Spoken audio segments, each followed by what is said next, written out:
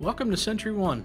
In this video, we will investigate how to add more control over our alerts by using the Action Settings and Condition Settings tabs within the Conditions pane.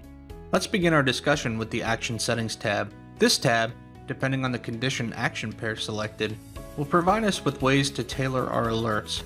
The most common action that is paired to our conditions is the Send Email action. With this action selected, the Action Settings tab will allow us to select the users and/or groups that we wish to send our alerts to.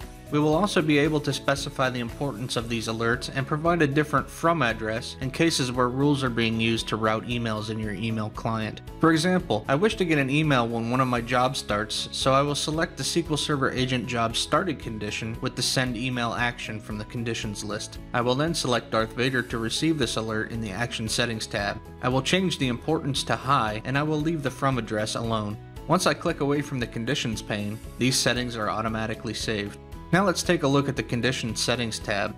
This tab will allow you to define rules that a condition must meet for the condition to be fully satisfied. Building on my previous example, I will further define the alert for the SQL Server Agent Job Started condition by selecting New in the Condition Settings tab.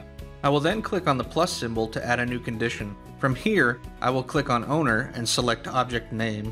Instead of Begins With, I will click here and select Equals, and then I will enter in the value for my job. Now I can select the Save button. At this point, instead of receiving an email for every job that starts, I will only receive an email for the job that is named Test.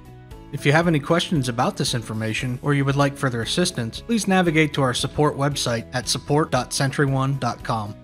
Thanks for watching.